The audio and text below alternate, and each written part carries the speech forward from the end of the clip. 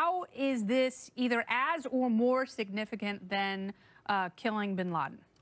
Well, I think you can argue professional and effective fighting forces that the planet has ever seen. All right, so what does it tell us first and foremost on signal intelligence and using drone power that the human element was missing? Tell me about that.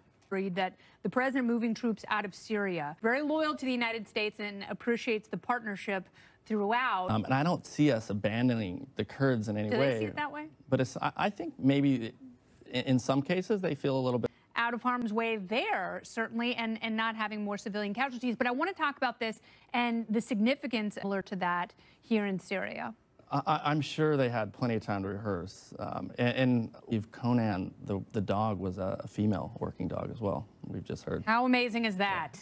Males and females working together to secure freedom. If there are people you want to send to hell, who is the devil? And shame on the Washington Post for in any way normalizing or glorifying his life. Yeah, and no, I hope in death that he is being used as, and I say that with a great deal of levity and seriousness.